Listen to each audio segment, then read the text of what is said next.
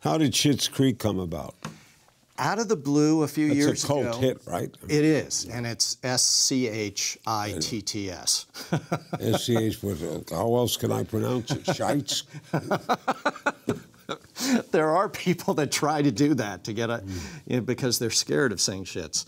Out of the blue, I got a call from Eugene Levy saying, would you play, the mayor in this show that my son is writing and I'm going to produce and write, and shot in Canada, and Catherine O'Hara is going to be in it, and why would I say no to that? Describe the mayor.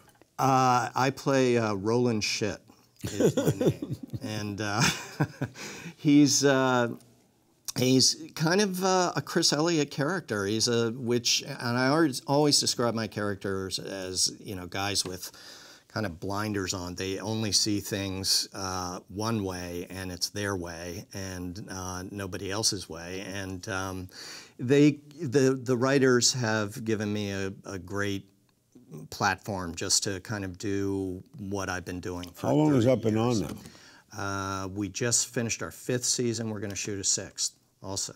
What makes Eugene Levy so funny? I think it's just he has a look about him.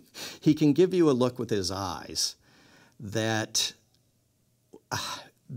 make you laugh without having to say a thing. And I think it's also that he looks like a businessman, just like Bob and Ray looked like businessmen. They didn't look like comedians. They weren't wearing goofy shoes and, funny hats and stuff. Are your families close?